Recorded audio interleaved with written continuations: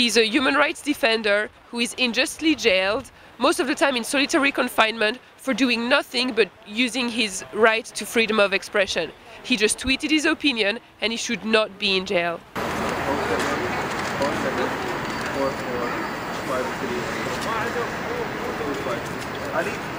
We're here today to ask Theresa May, Prime Minister of the United Kingdom, to speak out on behalf of Nabeel Rajab.